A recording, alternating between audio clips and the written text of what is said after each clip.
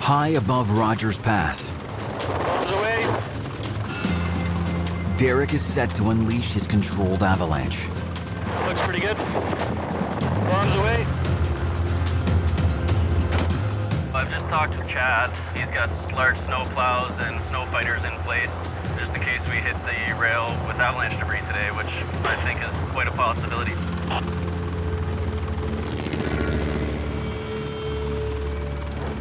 Now we're just waiting for the boom, and hopefully that cornice releases and gives us some good results.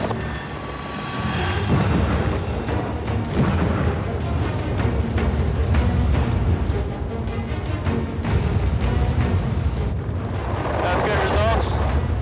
Oh, there's a good blast coming down. See the cloud coming in?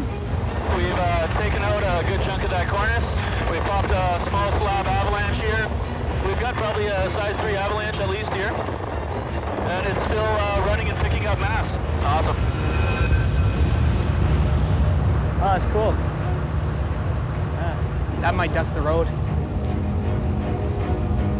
The next shelf is even bigger. Oh, this is a nice big one, eh? Fuses are lit. Fuses lit. Bombs away. We'll go a little further away with the bigger bags.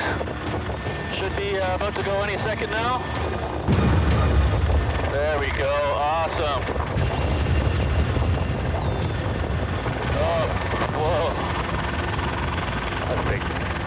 Great results here. We cleaned out the entire slope. We got a big powder cloud still traveling down the valley here. We've actually got really close to the railway tracks here with this result. This is obviously one of the things we take the most seriously. On the other hand, I do have a lot of fun taking out entire mountainsides with large explosives.